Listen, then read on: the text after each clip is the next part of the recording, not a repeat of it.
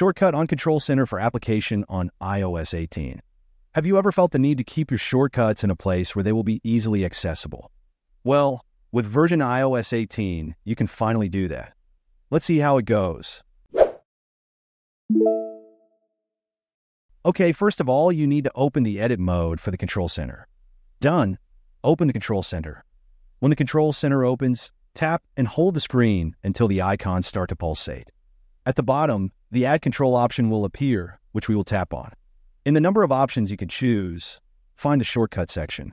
Here, select the Open App option. A window will open in which you need to tap the Choose button. When the list of applications is opened, simply select one, and that's all. In this way, you can add a shortcut for any application without having to create it in the Shortcut application first. If you found this tutorial helpful, don't forget to give it a thumbs up, subscribe for more similar tips, and hit that notification bell so you never miss an update from us. Thanks for watching, and I'll see you in the next one.